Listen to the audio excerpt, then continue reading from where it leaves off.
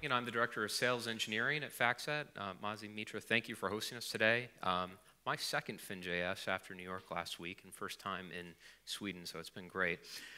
Today I'm here to talk about the journey to building true multi-vendor workflows in a world of scaffolds. And we say the journey to multi-vendor workflows because we think that that's really the way the clients are going to build the next generation financial services firm, which is another big thing we're out talking to clients about. Now, we like to call things like OpenFin and Finsemble scaffold technologies. And the reason we do that is because it's all about taking bits of things, putting them together, and creating something new, much like a scaffold. And that's really the promise of scaffold technologies. Let me take some different things, put them together, and the solution that I build is going to be stronger than the sum of its parts. At FactSet, we find that really exciting because people have been asking us for years, how do I operate my FactSet on my user's desktop along with other apps that they have? And so OpenFin makes that very possible. But there's a number of challenges that we've definitely seen along the way that will make getting to multi-vendor a big challenge. So the first one is you have different user experiences and different GUIs across apps. All those apps have different underlying data and content. There's differences in symbology. And what's the willingness of a third party to participate in a federated solution on the desktop?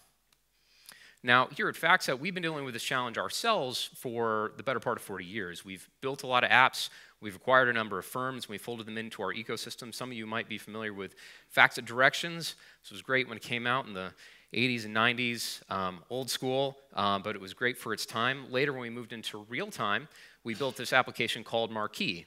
Now you have widgets, you have context blasting, you're sending tickers around to different components. And for a long time, these two apps lived side by side, and many users said, how FactSet are you going to put these two things together and give my users a true workflow solution that actually does real-time and analytics and research? Well, this is what the modern version of that looks like. This is our FactSet web solution. It's very much the same that underpins our FactSet workstation. This is all built in modern web tech, so HTML5, Vue, React, WebSockets, all the great web tech that we're here celebrating at FinJS. Today, that powers over 90,000 users for us. We're going through deploying another 15,000 users at Bank of America. And the underlying technology supports millions of users through our digital solutions portals that we build for retail institutions. Where we're going next with this, because we love web, is we're actually going to rebuild our entire trading ecosystem using web tech. So this is our portfolio management platform, and we're in the middle of rewriting this in HTML5. We're going to be leveraging OpenFin, so that way we can pass messages on the bus over to compliance tool in your OMS, pass those cleared compliance trades over to your OEMS to execute, put them out on the trading desk. And when you're all done, let's flow those trades back in real time so that your PMs or other people working in FactSet can actually see those positions update in real time. So this is a multi-app, real-time ecosystem. We're going to have this out in web soon. We're very excited about what the technology will let us do. So what are the lessons we can share as people are thinking about multi-vendor? We've built multi-component workflow solutions. What are the lessons we can take away in a world of multi-vendor? So it really starts with the who, the how, and the where. And the first thing is the who. Who are we targeting? What are the users? Are they analysts? Are they PMs? Are they traders? Are they risk managers? They all have different workflows. They're used to different tools. And that flows into the how. What's the UI and UX of these solutions? What's the data and content that the users need to do their job? And what's the context of passing through different panes and different applications to support those users? And how do you reuse a lot of that UI and UX if you're going to take your app and move out across multiple user classes over time? And then what's the where? Where are you deploying this to? Are you talking about a trader with their 20 screens and lots of bits? Or are we talking about analysts or PMs who are on the road, on their phones, or on their tablets, or on their laptop? All very different experiences. Now, the thing we love about scaffolds is we see it as a way to put the factories in the cloud. And what do we mean by factories? Well, it's all the stuff that historically you've had to bring in-house to make your applications work. Now we can have them live in the cloud, whether it's content such as your own prop content, third-party content, analytical tooling for portfolios or trades or your whole enterprise, cognitive tools that generate insights and actionable intelligence for users to go and do something next for their client, workflow solutions and services. These can all now be brought together, loosely coupled on the desktop, which is incredibly powerful.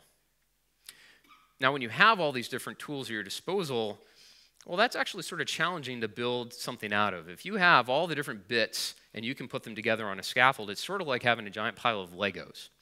And if you want to build something really cool, like the Millennium Falcon out of your Legos, That can actually be really hard unless you have a set of instructions. But in the world of multi-vendor, a lot of what we're doing here, we're all on the cutting edge. There are no instructions to build out these new solutions for your users.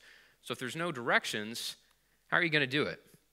Well, it starts with your devs and BAs. You know what you're capable of, you know what you're using, you know where you want to go. But you need to build a team around them.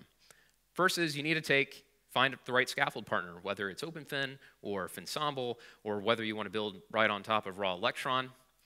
It helps to have a partner who has complete workflow solutions and content analytics that you can build into your apps.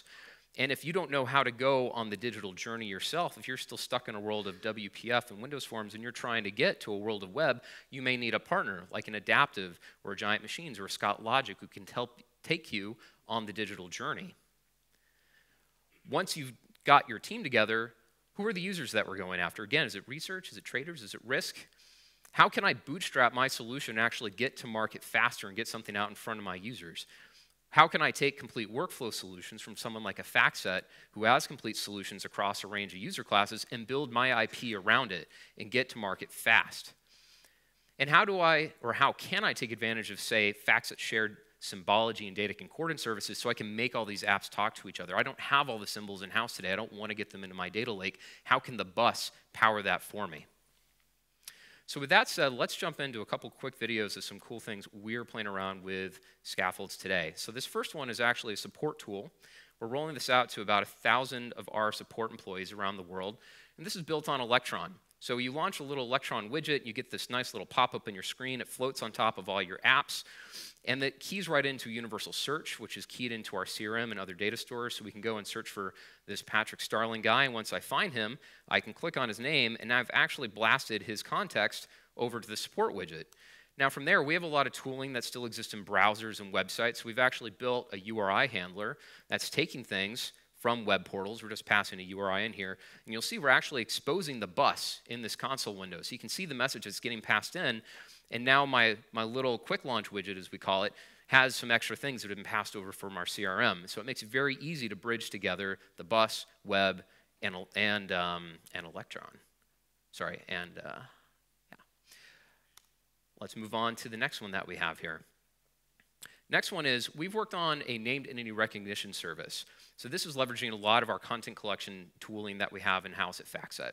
So what we're doing is we're pulling up a news story here from the New York Times. And we're pulling up, why is Apple the future of capitalism? And what's happening is we're actually passing the URL over to the named entity recognition service over the bus. It's parsing the story, pulling out all the identifiers, all the symbols for all the names, you know, Apple and all the other entities that are noted here. And then once it has that, it's going and actually jumping right into FactSet and pulling up Apple so that my user can jump right to that. They don't have to read a new story, jump into FactSet, find Apple. It's all about winning back time. Now, what if we want to do something else? What if we want to pass in text from something like a chat service or something else? Well, we can pass in something like Elon Musk is the CEO of Tesla. Take the text, pass that to the service, parse it, and start pulling things out. Pull up Elon Musk's page directly in FactSet. But what if we actually want to get rid of that window, just let the service run behind the scenes, and we want to do something like, say you get a chat that says, talk to David Block about Microsoft. Well, we take that, we parse it, and there's actually multiple things going on here. We pull up David Locke right in Symfony. We pull up his page in FactSet so you can actually see all of his recommendations and research that he's pushed out.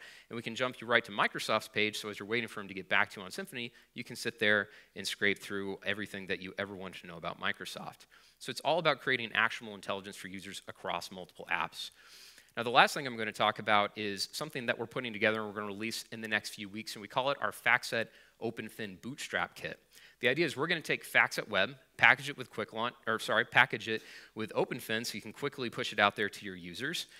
It's going to use the native OpenFin container. You'll be able to take parts of FactSet, pop them out, move them around the screen, do all the fun stuff that OpenFin does. But we're also going to expose our symbology and context passing on the bus directly. You'll be able to actually sit there, watch the bus, and see how we make use of this, and then start putting your applications on the bus and interacting with FactSet directly. We think this will be really cool, so once we launch it, please download it and play around with it. And this is really the core of what we're talking about in terms of helping clients build next-generation financial workflow solutions. We have FactSet as the factory who has the content, analytics, technology, and services to help power your different apps. You can take our apps, put them on the desktop, full apps or parts of apps, or you can take the data, put it in your data lake, your data hub, your data puddle, wherever you keep your data, build your own experiences on top of it, or have your partners come in and build experiences on top of it. If you're going back to the desktop, take those parts, put them on the scaffold, so now they can work right alongside the same FactSet that your users already have. If you don't want the data, take it as an API. Do it that way. Bring your data back into FactSet where it makes sense and use our analytical tooling and all the different apps that we have there, really completing the holistic cycle. So a couple practical solutions and some closing thoughts here. First thing, that Bootstrap kit, we're hoping to have that out in the next 6 to 8 weeks.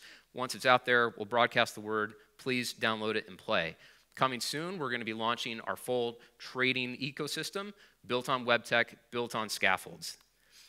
Next thing, we're always looking for partners, whether you're a client, whether you're another vendor. If you have solutions and you want to help build the next cool thing in this space, we're really looking for people who have practical things they want to accomplish. Please come and talk to us. And then a couple parting thoughts. Many of our users use Office. They use Excel. How does that work in a world of scaffolds? How do we integrate voice, AI, and ML into these multi-vendor ecosystems? And then really, last thing, how do we take scaffolds and put them on the devices that are in our hands most of the time? So that's what I had today. Thank you guys for your time.